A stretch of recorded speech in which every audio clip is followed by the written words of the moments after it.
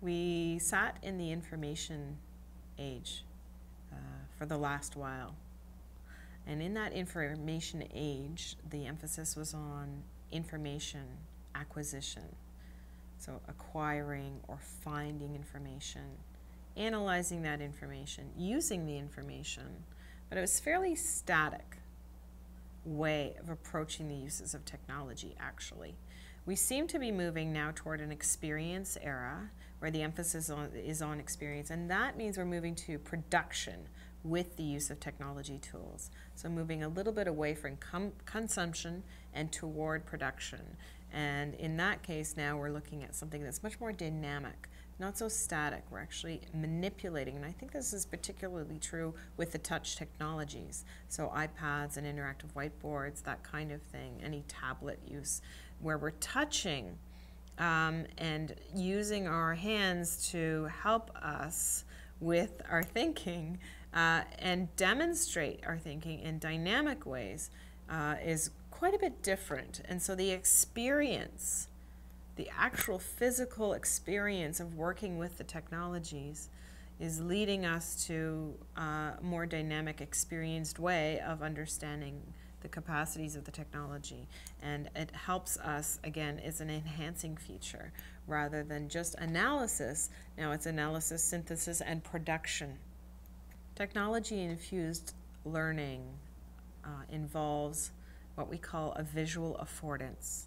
When we think about interactive whiteboards, for example, it's writ large. It is a large space to share ideas. And it's an interesting way to build community when ideas are shared in such a large way. Dave Pratt talks about this, and we have seen it in our own research here in Canada as well, in that the focused attention on the interactive whiteboard, and is particularly when it's being used dynamically, helps to build some collective meaning making, which is harder to do in with some other lower tech tools. Infusing technology in the math classroom really can support enhanced learning. We need to think about the how factor versus the wow factor. When I talk about how, I'm talking about things beyond engagement. So we can wow students with new technologies and, oh, look at our new clickers, our new whiteboard, our new iPads, whatever it may be. But that's going to wear off, and it's a little bit superficial.